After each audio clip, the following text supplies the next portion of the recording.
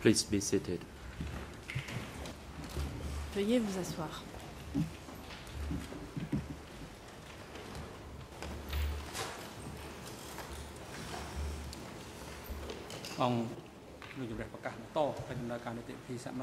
The court is now in session. L'audience est ouverte. Ms. Chakraborty, could you report the Madame la greffière, attendance of the parties and veuillez individuals faire to état de la today's présence des proceeding? parties et un Chakraborty, individu au prétoire aujourd'hui. Mr. President, La all greffière, parties Monsieur le to Président, today's proceeding l'ensemble des are present. parties sont As for présentes Nuon Chea, he au is prétoire. present Nuon in Chea, the holding cell pour sa part, downstairs. est That dans is sa based cellule on de the decision détention of the au trial sous-sol chamber suite due à la to his décision health. de la Chambre The expert who is sujet going to de son continue état to de santé. testify, that is Mr. Short, he is L'expert, present in the M. courtroom. Short, est Thank you. également présent et President, thank nous you. allons poursuivre sa déposition. The Le floor is Président, now given merci. to the prosecution La parole to est à commence putting l'accusation questions to this witness. This qui expert, pourra you may commencer proceed. sans questionnement de l'expert. Vous avez la parole. Wayne Hood. Thank you, Le Mr. co-procureur President. national. Merci. Good Monsieur le morning, Président. everyone in and around the courtroom. Bonjour à tous. Good morning, Mr. Short. Bonjour, Monsieur Short. My name is Wayne Hood. Je m'appelle Wayne I'm Hood representing the office of the et je co-prosecutors. représente le bureau des co-procureurs. I have some questions for you. J'ai un certain nombre de questions à vous poser. My questions are related to the Mes policies questions of the concernent Communist Party of les Cambodia politiques du as Parti well as communiste its du ideology. Cambodgien ainsi que son idéologie. After I conclude my portion, my colleague, Mr. Tariq Abdul Haq, will focus Quand on j'en the aurai historical terminé, development mon and collègue, evolution of these policies. co-procureur international, aura d'autres questions à vous poser My sur questions l'évolution are de ces politiques. mainly based on portions of Mes your questions book, sont essentiellement basées sur des extraits de votre livre. which is entitled Pol Pot, The Anatomy of Pol a Pot. Nightmare. L'anatomie d'un cauchemar. The document has a code name E3/9 porte as la indicated cote by Judge Cartwright E3/9, yesterday. Comme As la your juge book Cartwright has not nous been l'a translated indiqué hier. into Votre livre the n'ayant Khmer pas été language, traduit I en would Khmer, use the English and je the me French référerai reference aux versions of your anglaises et book. françaises et les références correspondantes.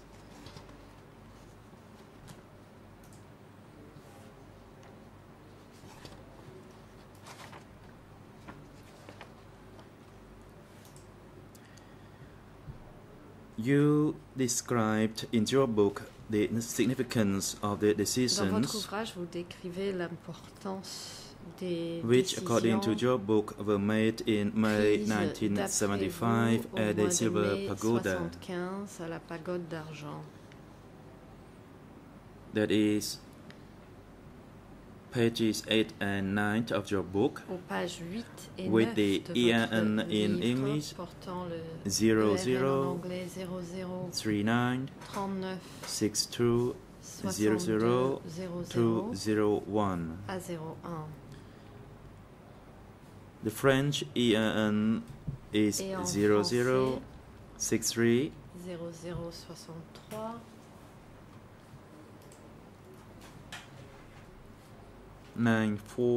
9460. 94 60.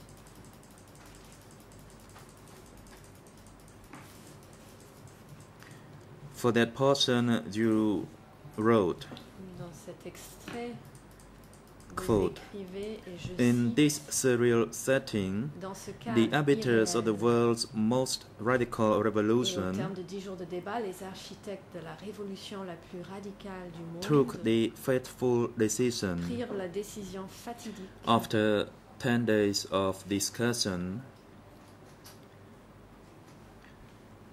to disband de the so-called dissoudre United Front le with front Sihanouk uni, entre supporters guillemets, avec les and partisans other de Sihanouk et non-communist d'autres groups. groupes non communistes. who had helped them qui les avait to aidés win à power, prendre le pouvoir, to jettison the relatively ils moderate choisirent d'abandonner la policies politique that such an relativement alliance modérée implied, qu'une telle alliance and sous-entendait, instead to make the leap, pour accomplir the le extremely marvelous, extremely wonderful, bon extrêmement prodigious merveilleux, leap, extrêmement as the Khmer superbe et expression has prodigieux, it, pour reprendre to l'expression install in one fell swoop et full instaurer d'un communism coup un communisme without intégral, compromise sans compromis ni or concession. concessions.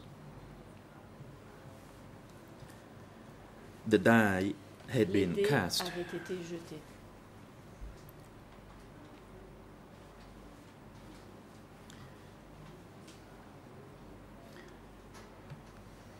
And on page 12, that is English Ensuite, à la EN page 00396204, en anglais and EN in French et en is français 00639465. 94-65. Jew wrote, quote, Vous écrivez in any violent upheaval, whether war tout or soulèvement revolution, violent, qu'il s'agisse d'une guerre innocent ou d'une people révolution, suffer. fait des victimes innocentes. US officials speak of collateral damage. Les autorités américaines parlent de Maoists dommages talk collatéraux. of breaking Les eggs maoïstes rappellent que l'on ne in fait order pas to make d'omelette an sans omelette. casser des œufs.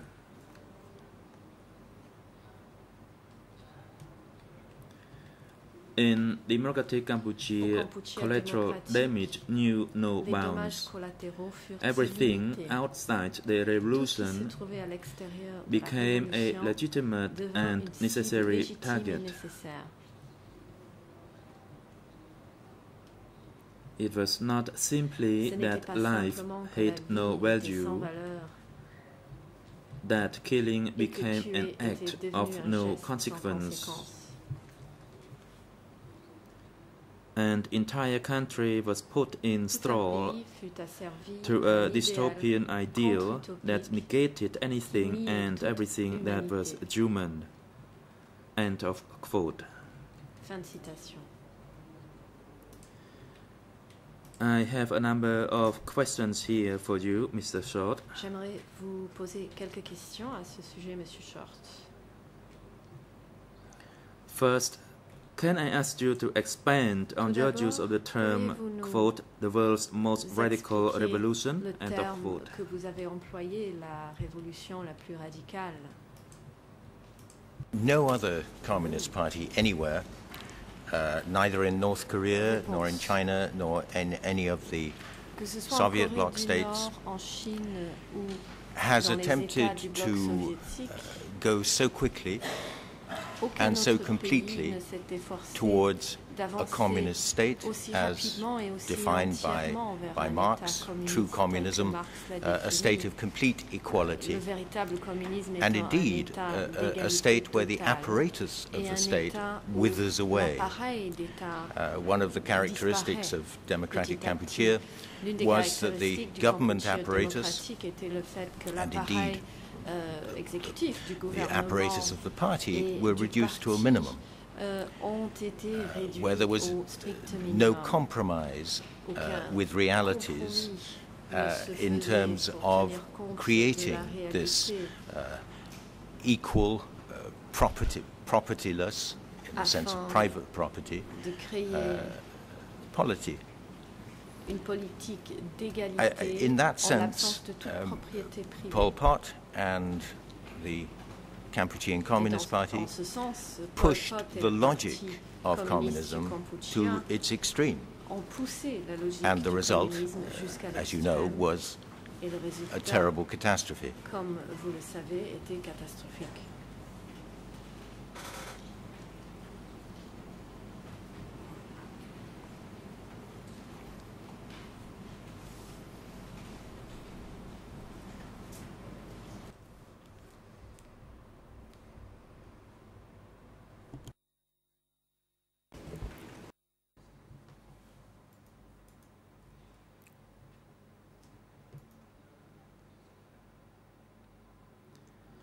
In your opinion, And based on Question. your À research votre into the avis, history of the et sur la base movement, de vos recherches concernant l'histoire du mouvement,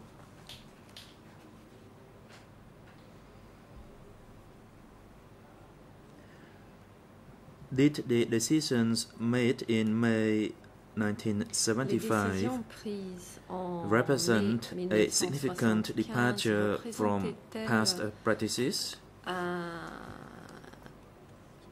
Or was there un any changement relationship between significatif the par May rapport aux pratiques 1975 anciennes, decisions ou y avait-il and un lien entre les CPK décisions de mai policies and 75 et les practices politiques that had et been pratiques in du existence PCK, in the liberated telles areas qu'elles in the early existaient dans les zones 1970s? libérées au début des années 70.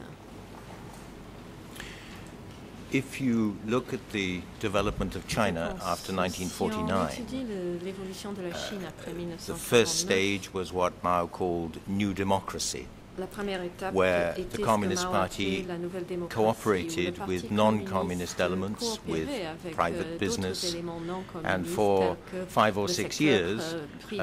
there was Pendant 5 ou 6 what one might années, term a very moderate il y avait ce que form l'on of peut communism. appeler It une then forme became très more modérée du radical communisme, qui and more ensuite extreme. est devenue In plus radicale Cambodia, et plus extrême. the decision taken Au in May Cambodge, la was décision not to prise do au mois that. de mai était de ne pas emprunter Was ce it chemin. ever a serious option that the Alors, Cambodian est-ce que cette Communist option Party a réellement could have été, practiced envisagée, the equivalent of l'idée New que le Democracy? Parti communiste du That Cambodge is, aurait pu was it ever a pratiquer serious l'équivalent de la option nouvelle that démocratie, the à savoir, DK regime a-t-on réellement could have envisagé cooperated comme with option non-communist la elements? possibilité que le régime du I think Cambodge not, démocratique collabore avec d'autres because éléments non precisely of communistes? Bien, à mon avis, the non, development ce n'était before, pas le cas. already En raison in des the développements provinces, précédents. there were Déjà, dans les examples provinces, of on avait des a transition exemples to d'une an transition essentially property-less society. vers une société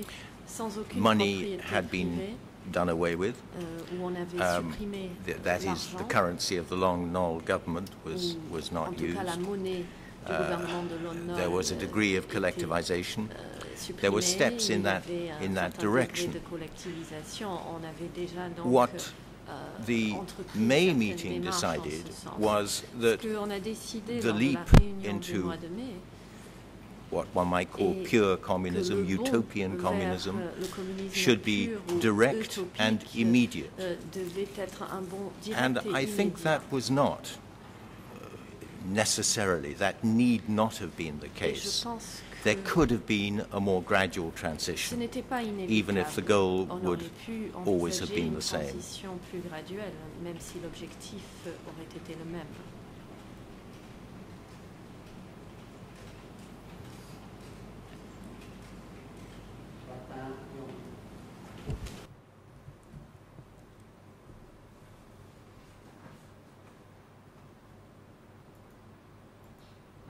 Based on your Question. response, I take it that the May 1975 En écoutant decisions votre réponse, j'en meant tire la conclusion que les décisions there prises was au mois de still a mai relationship and 75 practices since the early 1970s. signifiait qu'il Am y I avait correct on this donc point? un lien entre ces décisions et les pratiques observées au début des années 70. Est-ce que j'ai raison de comprendre cela?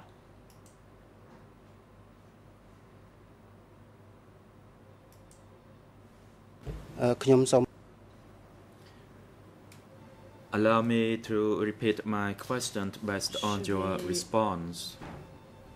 Répétez ma question sur la base de votre I réponse. take it that Réponse based que les on your interprètes n'ont pas response, the entendue. decisions made in May Je 1975 crois followed avoir the compris en practices écoutant votre since réponse que early les décisions 1970s. prises en Am I correct on 75, this en mai point? 75, suivaient les Yes, mêmes pratiques I observées au début was des waiting to 70s. answer, but I could not Réponse. answer until the microphone switch Oui, is on. j'attendais de répondre à votre question, mais Yes, you j'attendais are que le correct. micro s'allume. There Oui, is vous avez definitely a relationship between what Il y a bel et happened bien un lien after entre April ce qui s'est produit 1975, après avril including the decisions 1975, at the Silver Pagoda, adoptées and what à la had Pagode happened before. d'Argent et ce qui But s'était it was produit not a auparavant. fatal connection.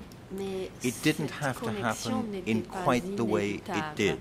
On on n'était Certainly, obligé it would have de- happened eventually de because voir that les was the choses direction évoluer de in cette which manière. Il est Khmer Rouge certain policy que, was pointing, cela se serait but produit un it jour didn't have to ou un happen autre, so puisque fast. c'était l'orientation de That la was a politique des decision Khmer that they rouges. took. Mais c'est la vitesse qui n'était pas inévitable. C'est la décision qu'ils ont prise. Cette évolution ne devait pas forcément aller aussi vite. Thank you, Mr. Short. Question. Merci, Monsieur Short.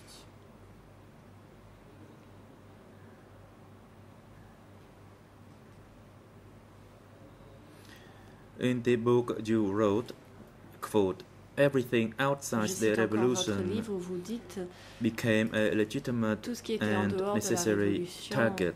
est devenu End une of quote. cible légitime et nécessaire. Fin de citation. Allow me to ask you first, what if any implications did this D'abord, direction j'aimerais have savoir on the quelles relationship étaient les between implications, le cas the CPK échéant, and its sur former les front relations entre le allies? PCK et l'ancien front. The decision, Réponse. the decisions taken in May Les décisions meant prises au mois de that mai the front was essentially no longer useful. voulait dire que le front So the question ne then servait plus à became, rien. how does the Et il CPK s'agissait ensuite de savoir govern or manage comment le its PCK relations with the allait front? gérer How does ses it bring relations avec le front? that stage of the revolution to an end Et and start, comment, as it did in démanteler cette 1976, phase de la the révolution pure et decay commencer system? le système du Kampucheo démocratique pur, comme on a Because vu au Sihanouk début de l'année represented those who were 1976. outside Parce que the Sihanouk revolution. représentait ceux Prince qui étaient Sihanouk, en dehors de la the members of the front, Le prince those who Sihanouk, were les not membres du front, from the CPK core. et ceux So qui n'étaient the decision pas, to leap towards au centre a même du radical parti. communist state La meant décision that de would faire all ce have to bond come to an end. vers un État communiste radical signifiait que tout cela devait s'arrêter.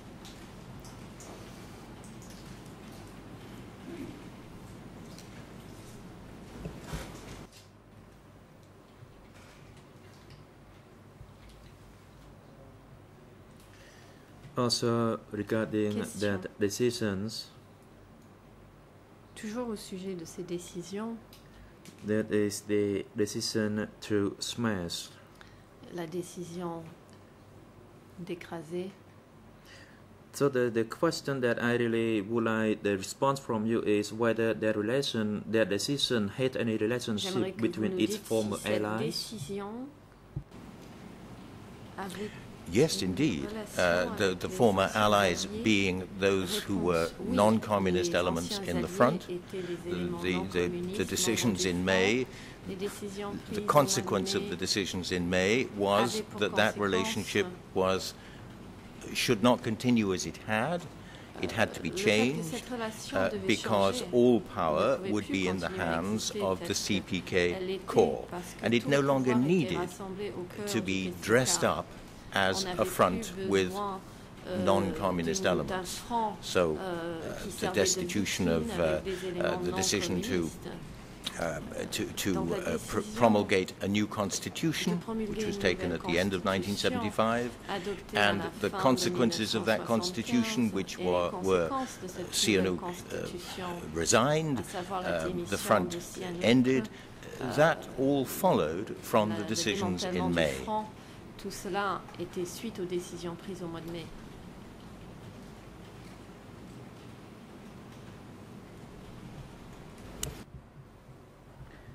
Thank you, Mr. Short.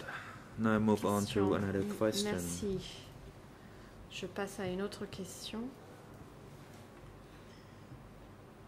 I'd like to understand more about the policy, that is this policy to J'aimerais smash. mieux comprendre cette politique. Did la this politique policy affect d'écrasement. ordinary people outside the Cette party politique ranks? a-t-elle That's eu the un first impact point. sur, And secondly, le peuple did ordinaire en did dehors des rangs this du policy parti? in any way Premièrement. affect Et those within the deuxièmement, ranks? Cette politique a-t-elle eu un effet sur les membres des rangs du parti? The policy to smash was Réponse. to smash those La who politique d'écraser were not consistait wholeheartedly with the revolution was, if you like, a corollary, a parallel facet to what we have just been discussing, the fact that people outside the revolution, people in the front, were no longer necessary for the next stage. Now, why were people smashed? Why were people suspected? I think you touched there on one of the very fundamental aspects of Khmer Rouge ideology. Individualism, asking questions about the regime, was a form of mental private property, because it meant you had your own personal ideas, which were different from those of the organization, different from those of Angkar. And private property, whether mental or material, was a sign of potential opposition, of being outside the revolution, of being part of them, those outside, rather than us within. So any kind of questioning, of showing of private views, of personal views, was taken to be in opposition to the revolution, whether at the highest levels or lower down, or among ordinary people. And because this was a revolution which refused to admit doubt or uncertainty, those who showed different views, private views, as against the collective view, were liable in the end to be smashed.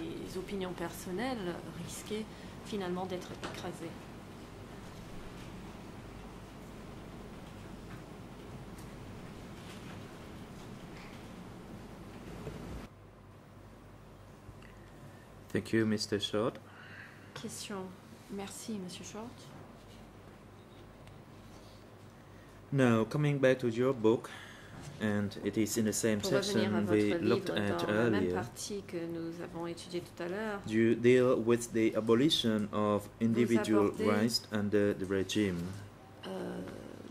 That is on page 11 of your book, English ENN 00396203, French ENN is 00639462, says the prosecutor.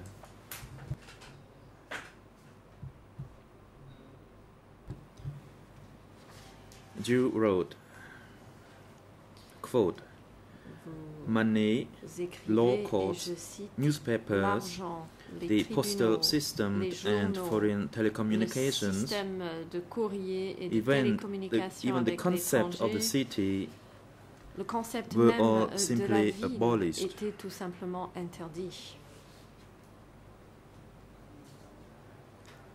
Individual rights were not curtailed in favor of the collective, but extinguished altogether.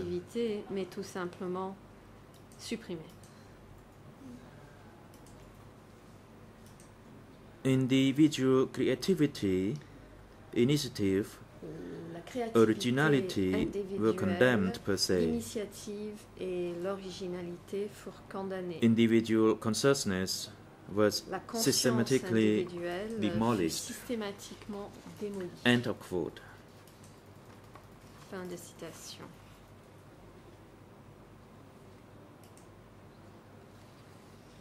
My question is the following. In your expert opinion, what was the policy reason for the abolition of extinguishing individual rights? Because if you have individual rights, like individual opinions, like individual property, people are not equal. And alors les gens I didn't have this from Mr. Khieu Samphan himself, but I talked to an official, actually the present government, who attended a seminar given by Mr. Khieu Samphan, at which he said that if one person had a little more and another person a little less, that was not communism. The only way to ensure communism, the implication at least, was that everyone must have the same, and that meant everyone having nothing in terms of private property. Now that was applied mentally as well as in terms of material possessions. À l'aspect psychologique ainsi que aux biens matériels.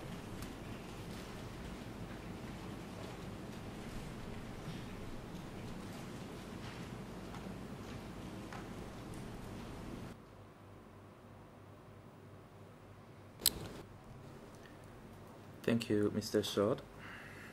Question. Merci, Monsieur Short.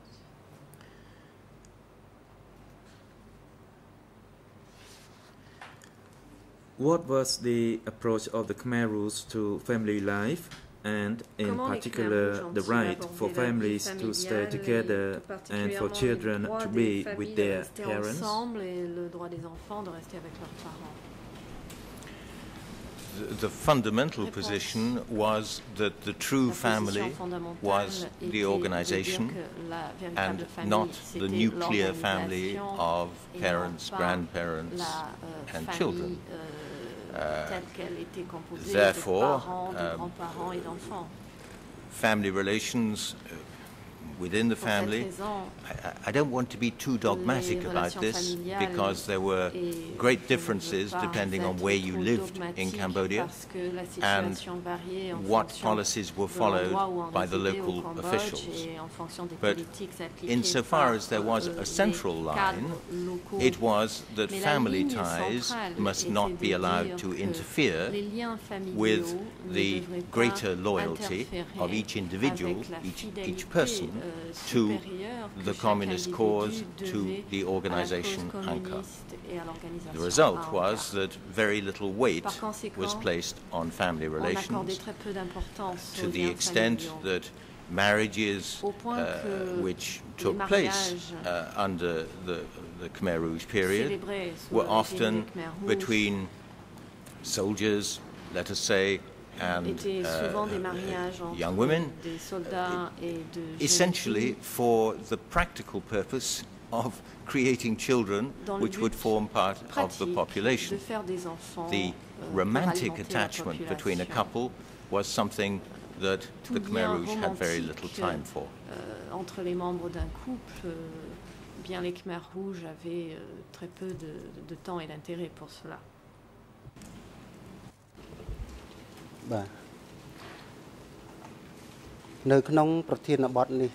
Continuing on this theme, I would like to explore the abolition in relation to what you have written in your book of courts or legal system under the 1975 to 1979 regime. Yesterday, Judge Cartwright asked you the question, and you said that the court of law was completely abolished at 1:45 second at yesterday. So now I would like to ask you to expand on this.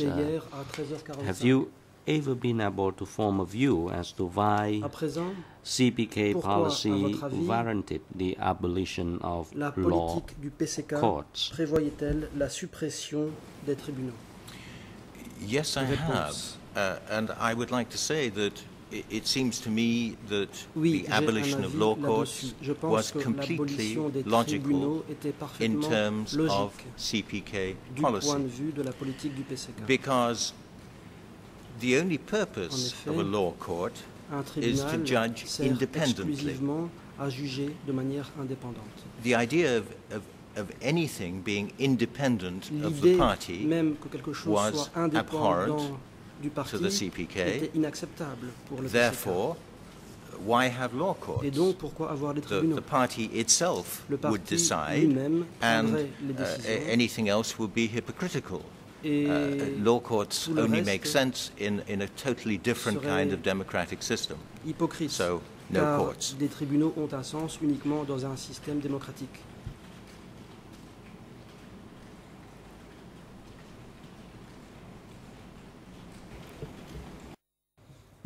Thank you, Mr. Short. Question. I have an additional question on this particular theme.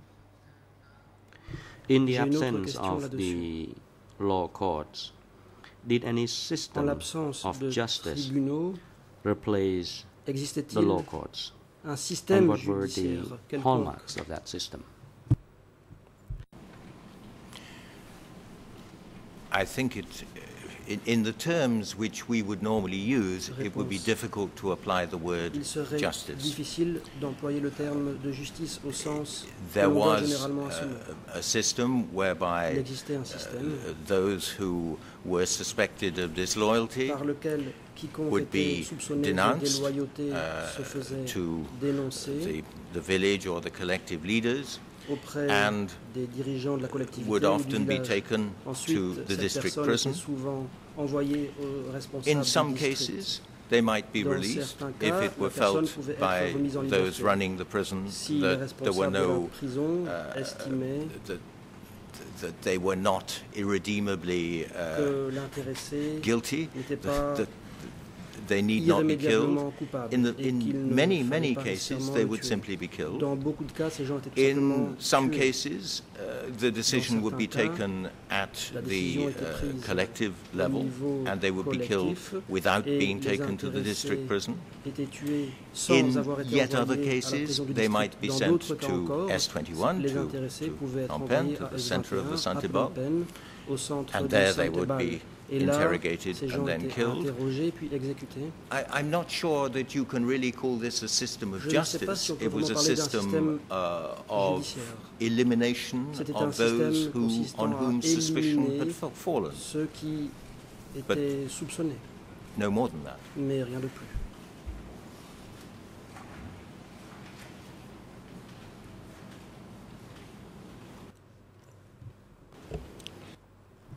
Question. Thank you, Mr. Short. Merci, Monsieur Short. Now I would like to turn to a concept. I think you are an expert. You will be able to explain this based on your extensive research. En tant qu'expert ayant effectué de vastes recherches. Can you explain some of the various reasons below, as below? If the entire country, the leadership fail to uphold the system of justice, or they allow the abolition of the law courts, what would be the consequences of the abolition of such justice system?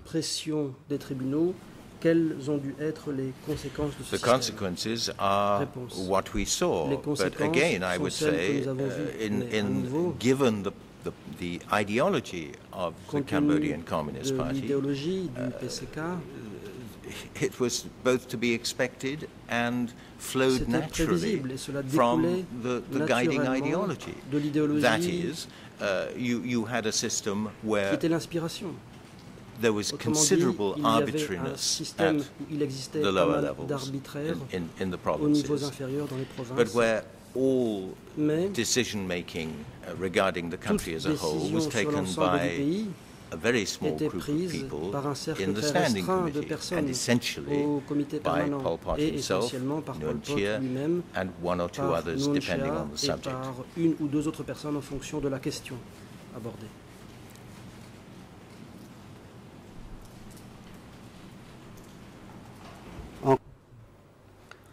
Thank you, Mr. Schott.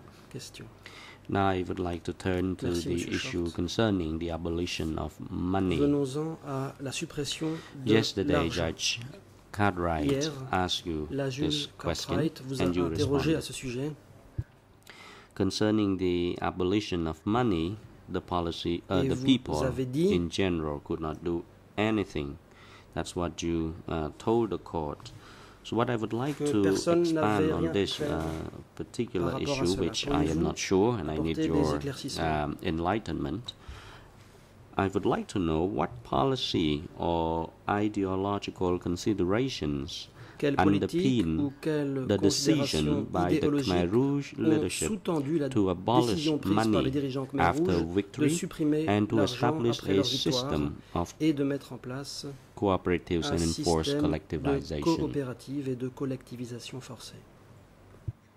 I think the two issues are different. Collectivization happened in all communist countries to a greater or lesser degree. It did not, outside democratic Kampuchea, it did not mean that money would be abolished. There was in China some very brief discussion of abolishing money during the Great Leap Forward at the end of the 1950s. They decided not to do it. Throughout the Chinese Communist regime and every other communist regime, money has been used. So why in Cambodia, in democratic Kampuchea, did they decide to abolish money? Because, as I said earlier, private property of any kind is a source of inequality. And if, as one of your guiding principles, you are committed to absolute equality, it follows that money should not be used internally, because then one person has a little more, another has a little less, they can buy different amounts of different products, and inequality follows. So if you're being completely single-minded in a kind of tunnel vision way, portez en quelque you say sorte no money, des œillères et que vous refusez no private property, l'argent, vous complete refusez la equality. propriété privée, et cela veut dire une They were égalité logical with absolue. themselves. Ils étaient logiques That's what they avec did. eux-mêmes. C'est ainsi qu'ils ont agi, But at the cost of enormous suffering, au because prix people could d'énormes not live souffrances, parce que anything remotely like normal les lives. gens n'ont pas pu mener une vie normale, très loin de là.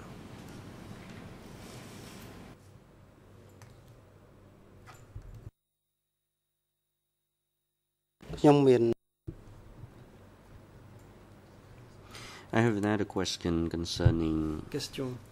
the decision relating to the establishment of a system of cooperatives and De mise en place d'un enforced système de coopérative et de collectivization. collectivisation forcée.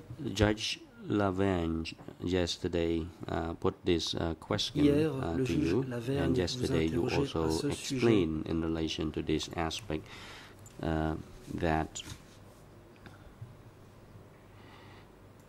this the establishment of this system was to ensure dit que la mise en equality. place de ce Now, système for example, visait à if we assurer want it to be ironed out in the same level to ensure social equality, I would like to Et ce, au nom ask d'un you to nivellement explain, et following de the l'égalité establishment sociale. of a system of cooperatives, what are the rationale behind the establishment Quelle of était this system la of logique cooperatives and collectivization?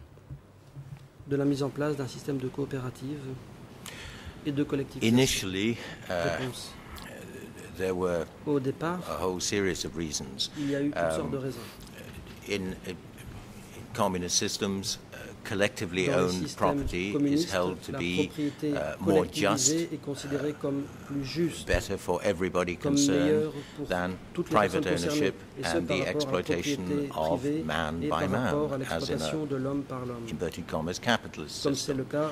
There was also the Entre guillemets, dans practical le capitalisme. rationale, which we Il y avait discussed aussi des raisons yesterday, pratiques, on en a parlé of hier, controlling the à rice savoir supply, le fait de contrôler preventing l'approvisionnement en it riz being pour empêcher available que ce to riz ne their puisse Vietnamese être allies, utilisé par allies les with problems. alliés vietnamiens avec lesquels ils avaient des problèmes. The ideological element which we've just been discussing, the desire to produce a system in which everybody was equal, which was not, I mean, there were good reasons, or at least worthy motives for it. It would raise up the poorest peasantry, which again, as we heard yesterday, Pol Pot wished to make out were the majority of Cambodians. That was not true, but it was a justification advanced.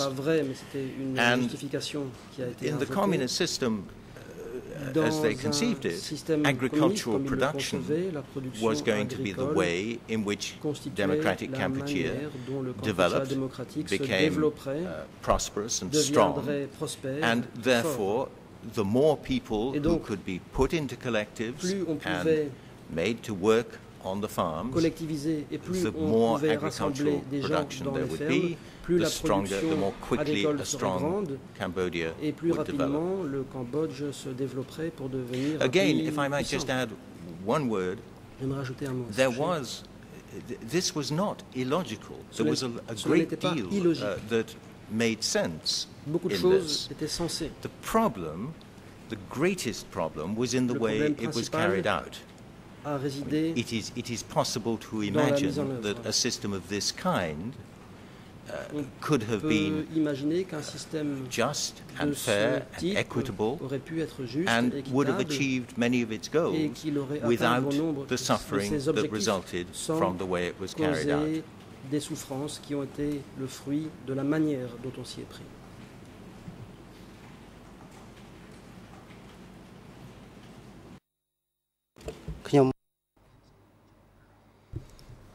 I have one last question for you. Just now we were discussing on the establishment of the policy of money abolition and the draft policy to establish a system of cooperatives and enforce collectivization.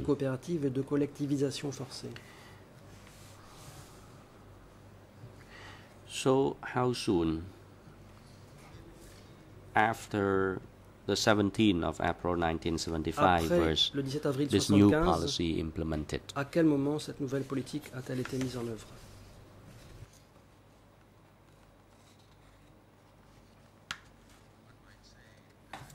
Not in terms of the abolition of money, but in terms of collectivization and the mass population movements into collectives. That happened immediately. Le mouvement de population massive vers des unités collectivisées, ça s'est passé tout de suite. Attained victory. Après la victoire, all the cities were evacuated. Toutes les villes ont été évacuées. People were put to work in collectives. On a fait travailler les gens the abolition of money, en collectivité. That decision was much slower. It's very difficult to pinpoint. Il est difficile de préciser quite how it went. The fundamental decision was taken in May at the Silver Pagoda, but there was already at that time there were already moves to put into place a banking system which would have allowed money to be used. And as I think we said yesterday, specimen notes were taken to at least some collectives to be shown to people this is the money that we're going to use. Was it in June that the word finally got round that no money is going to be used? I don't know. It's hard to pinpoint that to a very precise date. The decision was taken in May. So after that it was finished. But it probably took some weeks before the effects of that decision were made completely known everywhere. De cette décision ne soit pleinement connue de tous.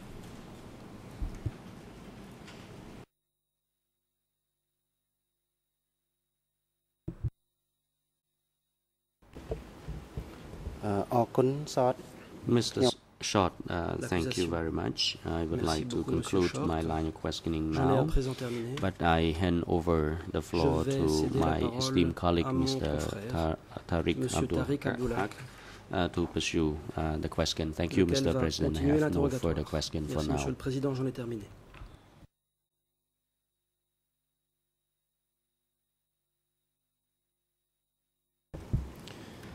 Good morning, Mr. President and Your Honours. Good morning, Councilman. Very good morning to you, Mr. Short. Let me express on behalf of the prosecution team our gratitude for you coming to Cambodia to testify. We appreciate this is your second trip. On the first occasion, we weren't very lucky.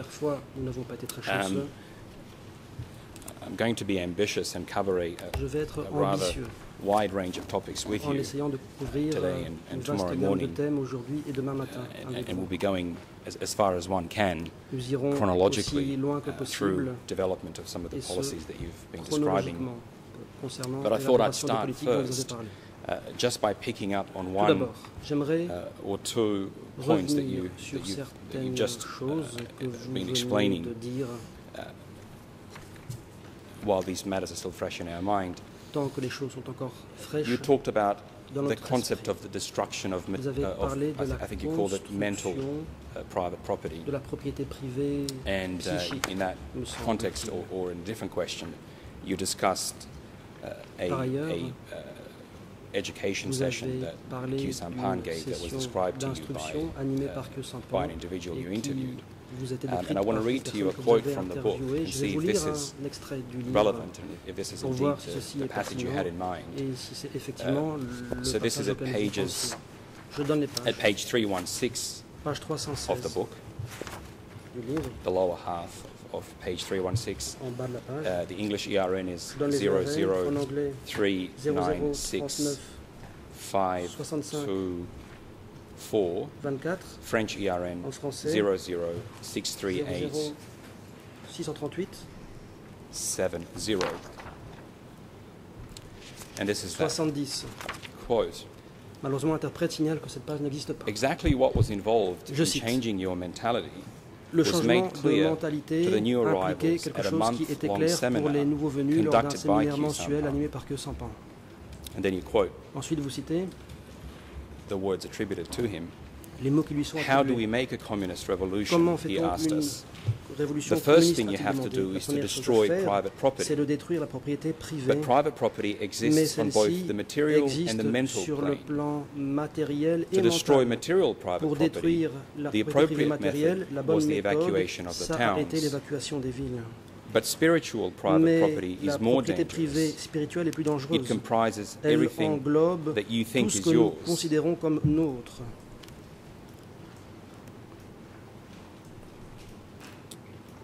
And then a little bit further down, the next subparagraph, the knowledge you have in your head, your ideas are mental private property too. To become a true revolutionary, you must wash your mind clean. That knowledge comes from the teaching of the colonialists and imperialists, and it has to be destroyed. Is that the passage you had in mind before we move on to other questions? Auquel vous pensiez?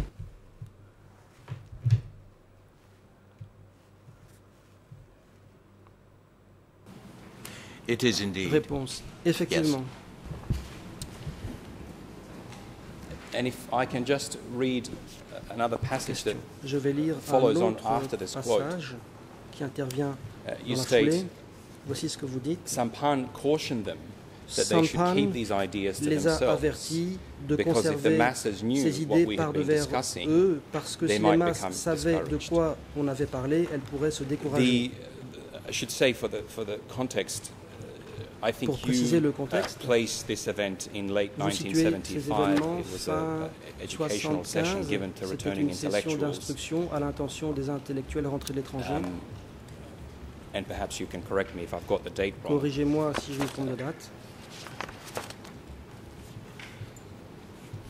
Can I ask you this, and perhaps you have already touched on this, but while Vous we're avez dealing déjà with the évoqué la specific question, mais puisque nous sommes quote, en train de parler d'un extrait précis, why was it so important to keep pourquoi these ideas était-il si to important themselves? Why couldn't these de ideas be garder ces communicated to idées the par devers masses? soi? Pourquoi ces idées ne pouvaient-elles pas être communiquées aux masses?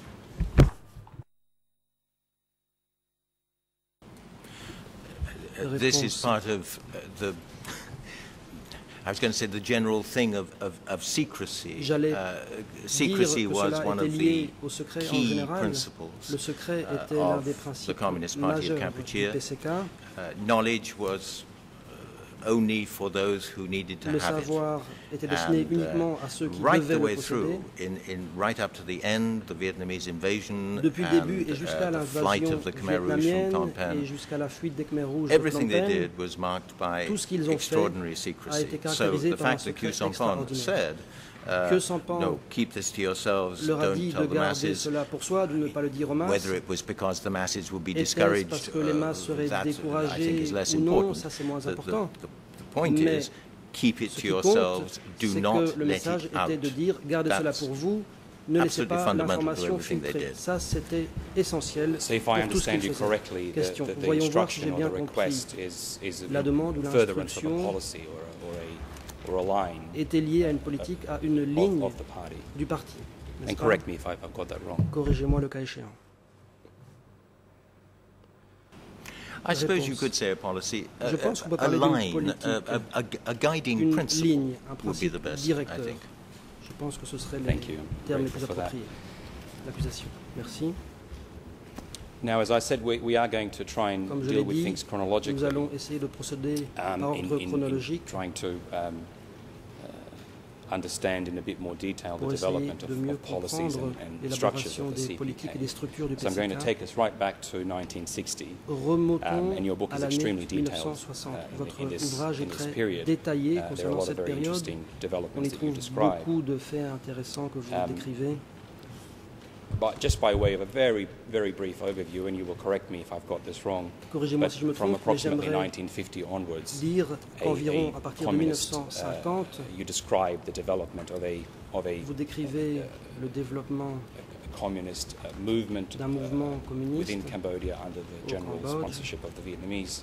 Qui était parrainé par les Vietnamiens. And you described the various committees, the city committees that existed throughout the 1950s, the Urban Committee and the Phnom Penh Committee, and in fact you described Pol Pot and Nuon Chea both joining, I believe, the Urban Committee in 1955. You then describe the Congress, the 1960, September 1960 Congress, and the reason I start here is because I think you describe it as a significant event, as an event that presents a number of important decisions. And if I can quote here from the book, this passage starts from page 137, and then it follows on the next two pages of your book. The ERNs in English 00396 337, in French 00639 617. And you described a gathering of 21 delegates at the home of an individual called Ok Sukun. And you state that they met for 3 days. Vous dites que la réunion a duré 3 jours. And that during that time they remained all in the one place. Et que pendant and I'll quote ce you temps-là, here tous sont as restés au même endroit. The importance of this meeting. Vous parlez de l'importance de la réunion. Quote. Je cite, but the program approved by the meeting marked a crucial first step towards an independent political line. The feudal ruling class led by Sihanouk, they declared, far from playing a positive role, as the Vietnamese argued, was the most important enemy of the Kampuchean revolution and a tool of the American imperialists. The plight of the Cambodian people was 2 or 3 times worse than before 1955, when Hanoi had imposed the policy of cooperating with Sihanouk. Cambodians would therefore have to struggle to annihilate the feudal regime, peacefully or otherwise. Can I ask you to expand on the significance of this decision, and in particular in light of the point you make that Hanoi had in fact imposed a different policy, a policy of cooperating with Sihanouk?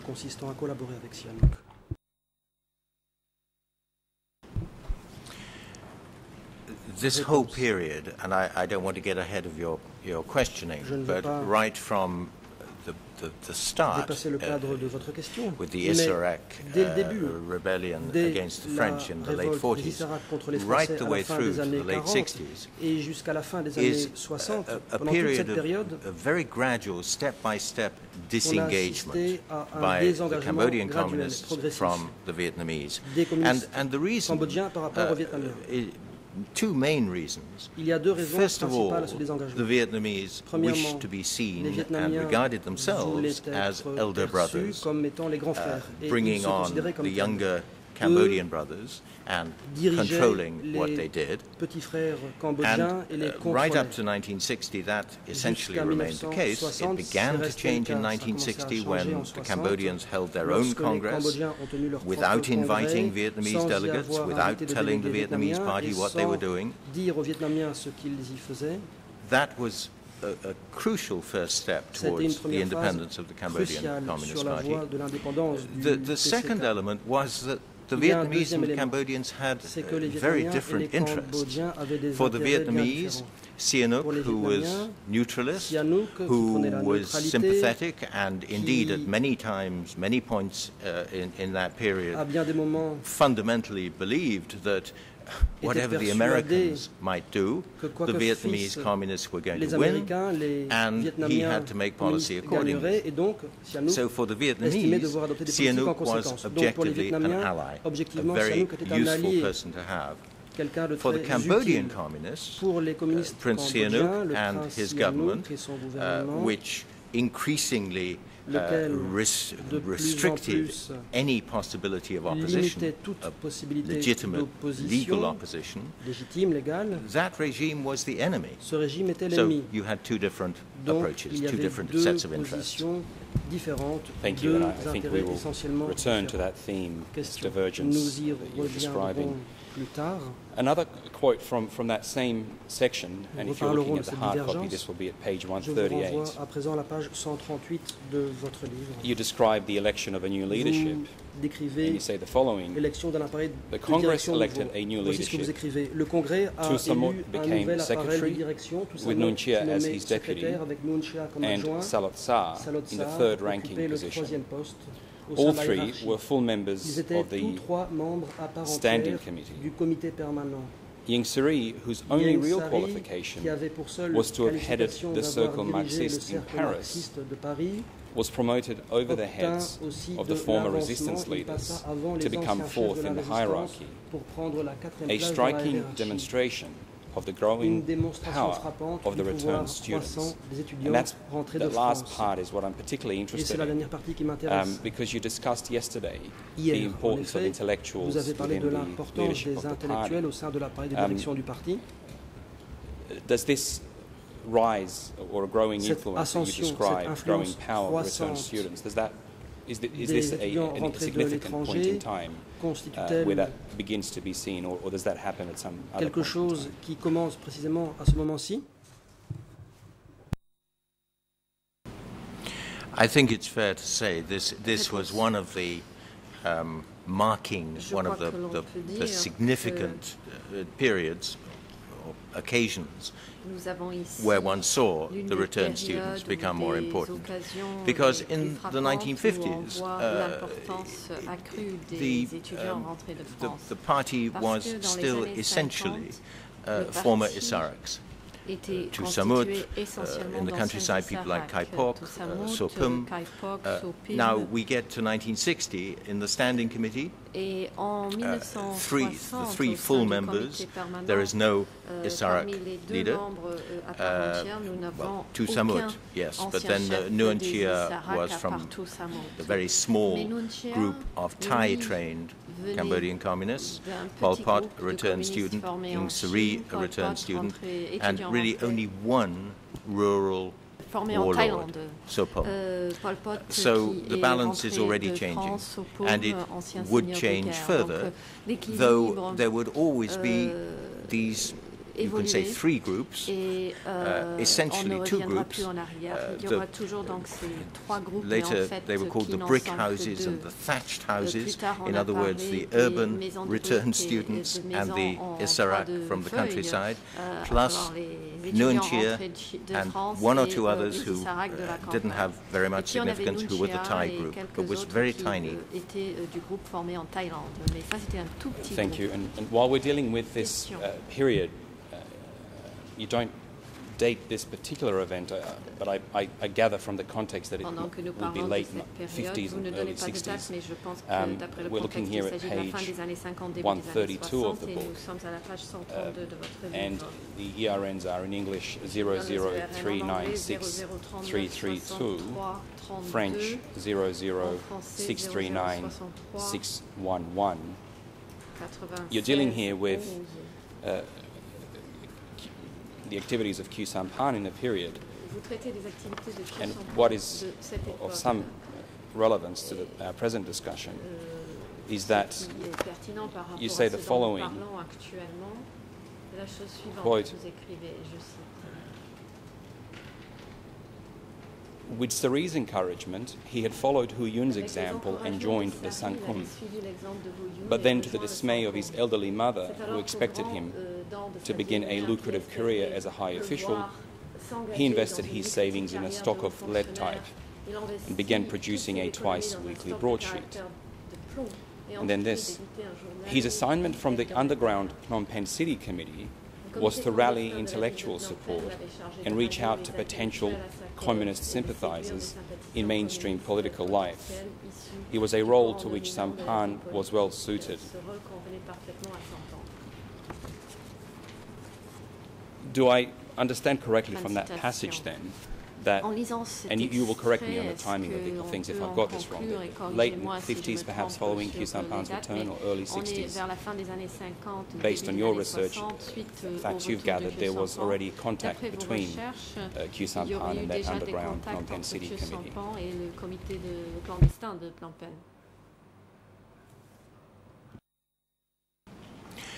Yes, we're talking early 60s, right at the beginning of the 1960s. And yes, there was contact. Now, direct contact, with whom, how, that's a very different question, because there are, in the Sihanoukist weekly Réalité Cambodgienne, there is an extraordinary description of how, during that sort of time, the Communist City Committee, Vaughan Vett in particular, disguised his contacts through very large numbers of intermediaries. So direct contact one can't say, but certainly indirect contact. And if I might just add, there's a little bit you didn't read that followed. It said Khieu Samphan was well suited for this role. He was an idealist in whom personal morality and social conscience were indissolubly linked. And I think that is, going slightly outside your question, but it seems to be important. Khieu Samphan was, that still is, rigid, doctrinaire, but very consistent. He was, at that time, an upright man, and he continued to hold, without asking himself too many questions, to what he believed in. Now, without asking himself very many questions, of course, is the downside of those characteristics I've described. Thank you, but to confirm, we sort of focused on the mode of contact, but I did understand correctly then from that passage that there was assignment given to him from this underground city committee. Que le comité clandestin lui avait confié certaines fonctions, aux missions, plutôt missions. Yes, you did, and apologies for my digression. Réponse, oui, en effet, vous l'avez bien compris, et je regrette si... your book is full of extremely interesting detail, and I regret to have to skip some of it, but we're trying to be as economical as we can with the time and just hit on the main events. I'm going to fast forward then to 1964, and you're looking at the hard copy, so at this point we're at page 146. You had already testified yesterday about the initial change of name, so that has already happened at this point in time. The reason I pause at this point and I want to ask you a couple of questions is because you're describing perhaps a shift or a further movement in this move towards a freedom from Vietnamese control, and you will correct me if I'm summarizing these things wrong. At this point, of course, 1964, some of the leaders have already fled Phnom Penh and they're in Vietnam. So looking at page 146, the ERNs being 00396346 in English and 0063963 in French. It's essentially the first Central Committee meeting since 1963. And you say the following: the first concrete sign of that being an independent stance, came in the autumn when an enlarged plenum of the Central Committee, the first such meeting the Cambodians had ever held, took place in a forest on the Cambodian side of the border. It lasted several weeks and ended by producing a draft resolution which endorsed all forms of struggle, including armed violence, against Sihanouk's government, and emphasized self-reliance, the Khmer's code word for freedom from Vietnamese control. And just to be complete, I will read from the next page, where that draft resolution was put in its final form. You say the following: in January 1965, the Central Committee met again to put the resolution into its final form. The version approved by this second plenum attacked modern revisionism, meaning Khrushchev's ideas about peaceful transition to socialism, and affirmed the role of revolutionary violence in the struggle against imperialism and its lackeys. To the Khmers, Sihanouk was just such a lackey, a chieftain of the feudalists and imperialists, wreaking terror on the Cambodian people. Does this represent a significant development? Is it a shift or a further movement towards a policy of independence? I'll start with that first.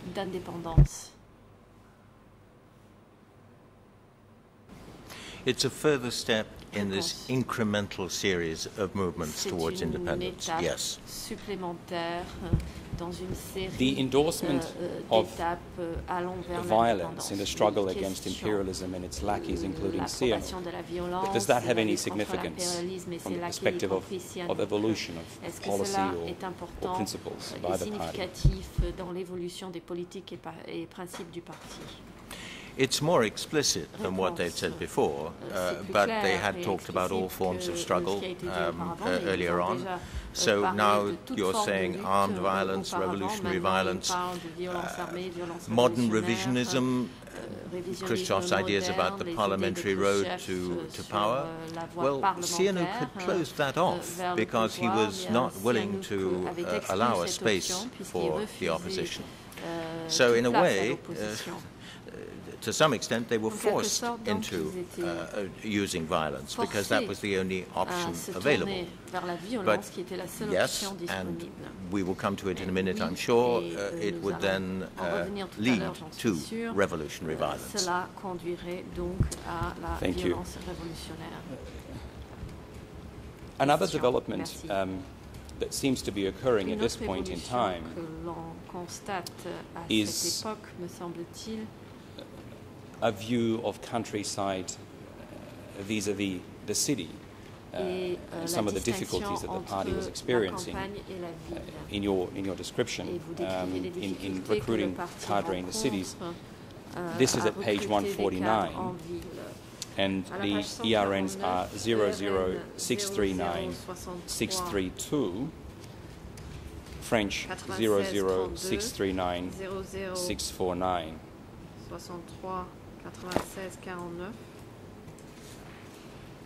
And the quote is as follows: "The Cambodian party's inability to penetrate the country's nascent proletariat was to have far-reaching consequences.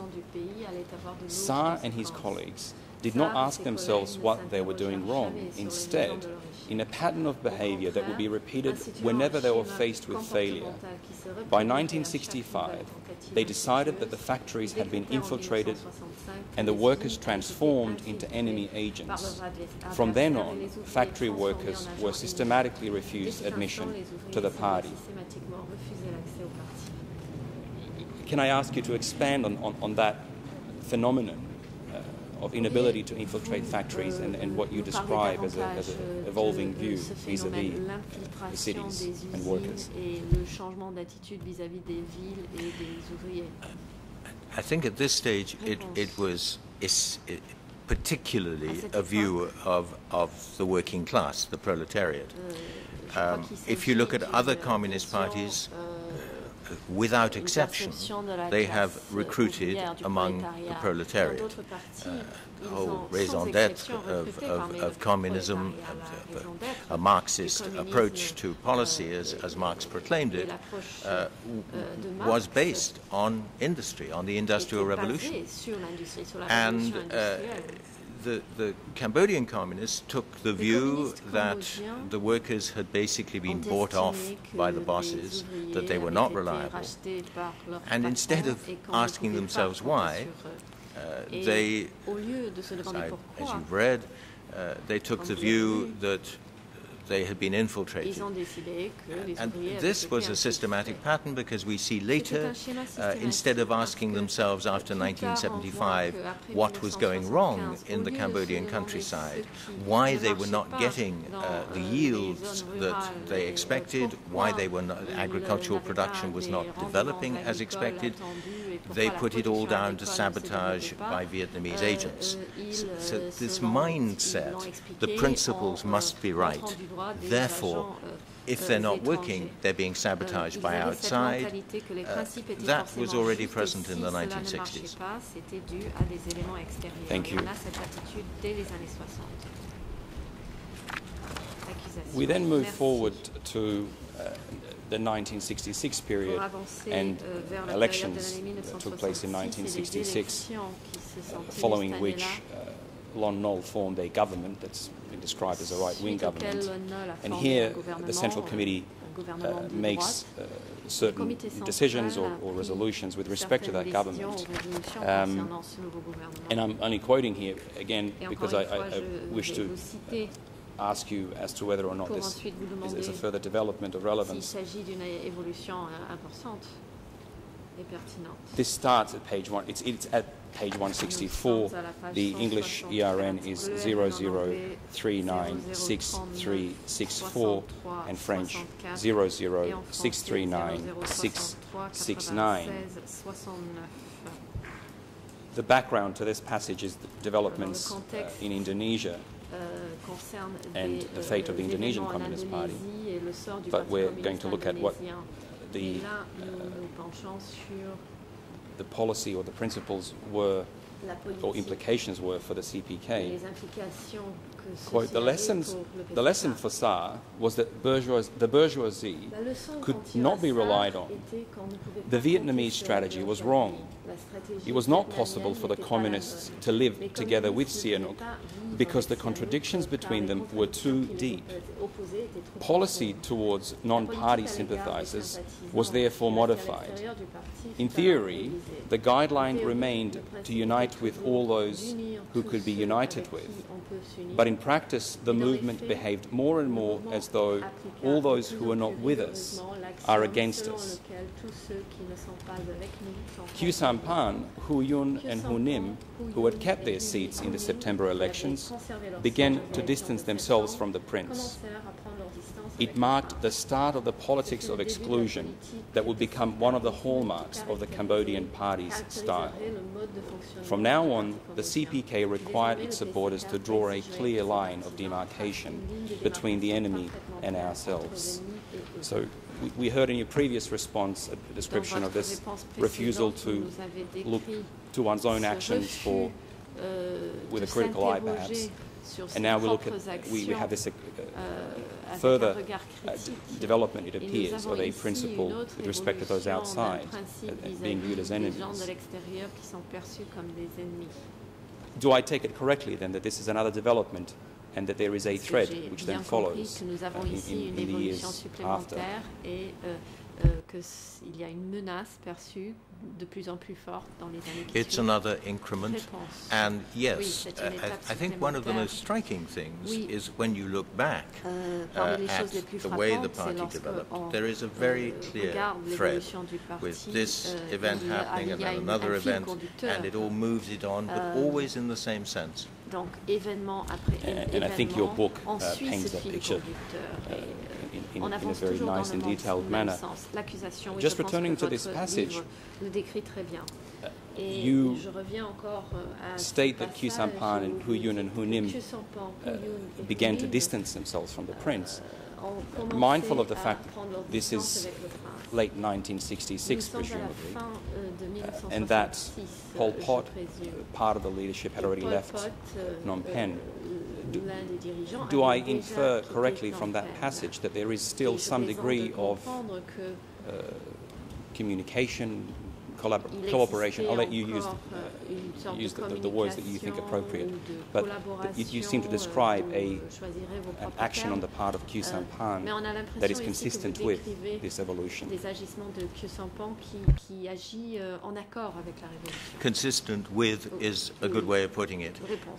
One of the difficulties is to know exactly how the interface between Khieu Samphan, Hu Nim and Hu Yun and the CPK core, the city committee, how that operated, how the links worked, but that there was a linkage in the way they operated is certain.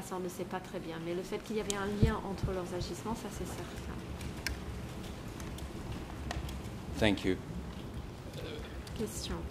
And just to follow up on this, and please, if you think I'm taking you into the realm of speculation, then simply don't answer.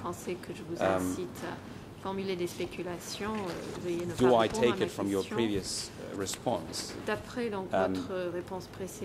there is a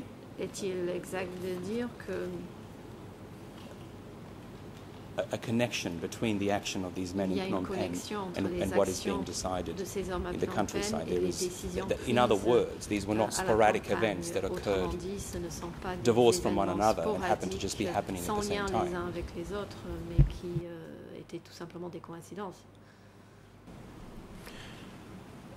No, they were certainly not sporadic and divorced from each other. But to go from there to saying there was a direct linkage, I think it's probably not correct, but it's certainly a step one can't take. Thank you. En tout cas, on ne peut pas se prononcer là-dessus.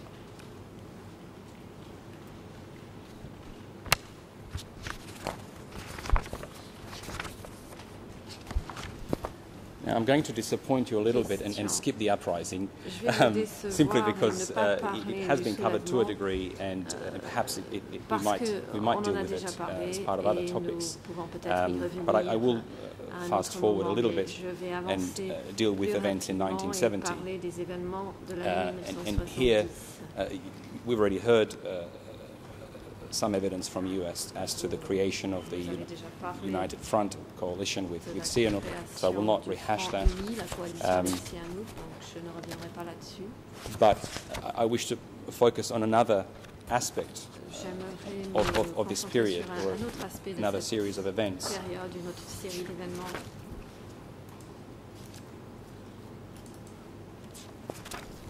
And if you're looking at the book, the relevant passages are at page 202. Dans votre livre, nous sommes à la page 202. And then it actually continues all the way to 205. Jusqu'à 205. What you're describing there is I think, a challenge, and you will correct me if I've got this wrong, arising from military victories that at this point in time are being attained by the Vietnamese forces, and a challenge that in your view, if I've got this right, that this poses for the communist leadership in Cambodia. And you describe that the Vietnamese had, by this stage, already occupied several provinces, the Vietnamese forces, that is.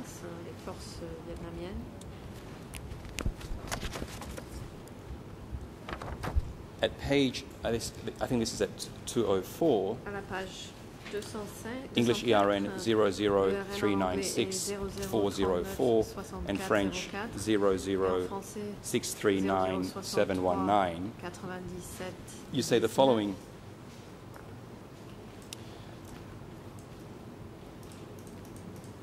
for Sa and his colleagues, this posed a real dilemma.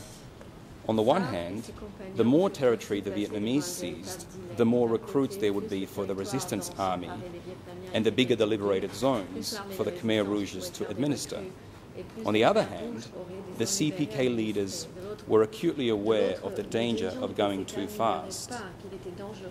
Quote, they told us, in effect, and of quote, a Vietnamese historian wrote later, quote, if you, our brothers, help us to do everything too quickly, we won't be able to keep up with you, and then the moment you leave, we will have nothing. On page 205, I'll just read a very brief passage from this, so this is the next page. You say the following: the ancestral dread of Vietnamese domination shared by Sihanouk and Lon Nol emerged in 1970 as one of the driving forces of CPK policy. Would you care to expand on this? And have I got the first quote right? Is it of relevance in the sense that the victories in the battlefield by the Vietnamese posed a challenge for the Khmer Rouge leadership, but if I understand your description of this correctly, that was driven again by a fear of Vietnamese domination.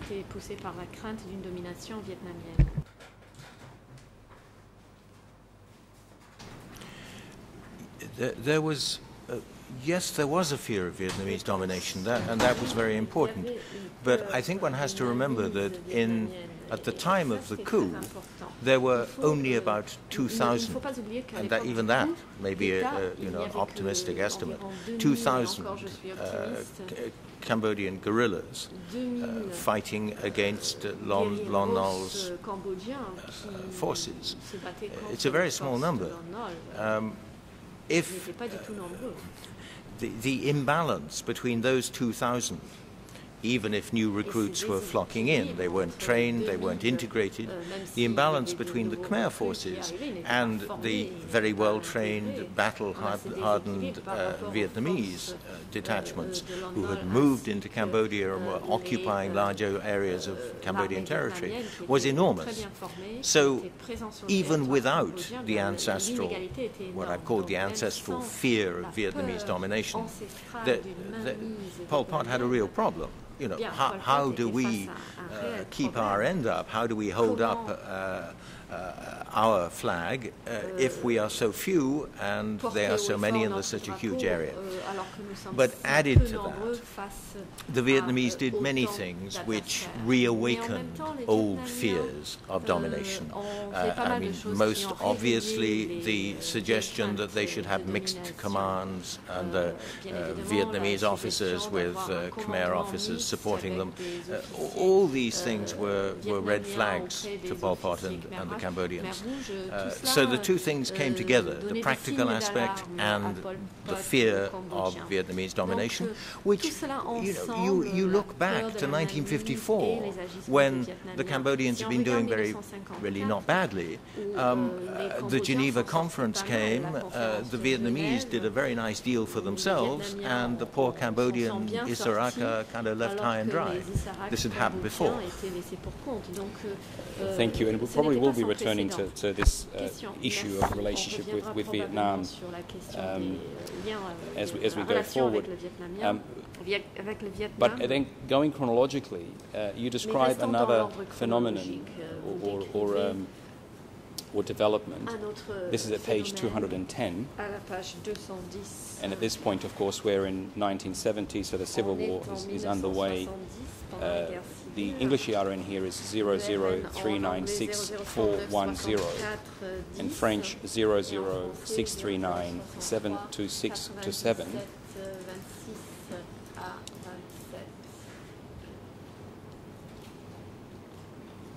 You say the following: the slide over the edge of reason into the abyss was not confined to the regime in Phnom Penh. If to Lon Nol's government all Vietnamese were communists, to the Khmer Rouge all foreigners were enemies. By the end of April, 26 Western journalists had gone missing in Cambodia. Those fortunate enough to end up in the hands of the Viet Cong were usually freed, as was the practice in Vietnam, at a moment of maximum political advantage to their captors.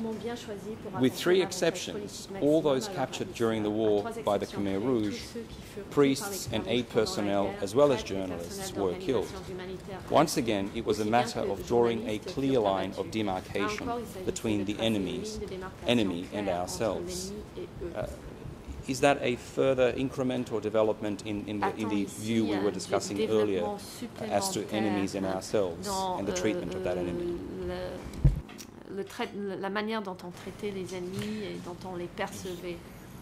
Whether it's a development or whether it's simply the continuation of the same thing, because we talked earlier about after 1966, after the Lon Nol government came to power, the Khmer Rouge or the CPK increasingly took the view all who are not with us are against us. Well, all who are not with us are against us means clear line between the enemy and ourselves. It's all of a package, I think. Were those questions? President, thank you, the prosecutor, and thank you, Mr. Expert. The time is appropriate for a short break. We will take a 20-minute break and return at 10 to 11.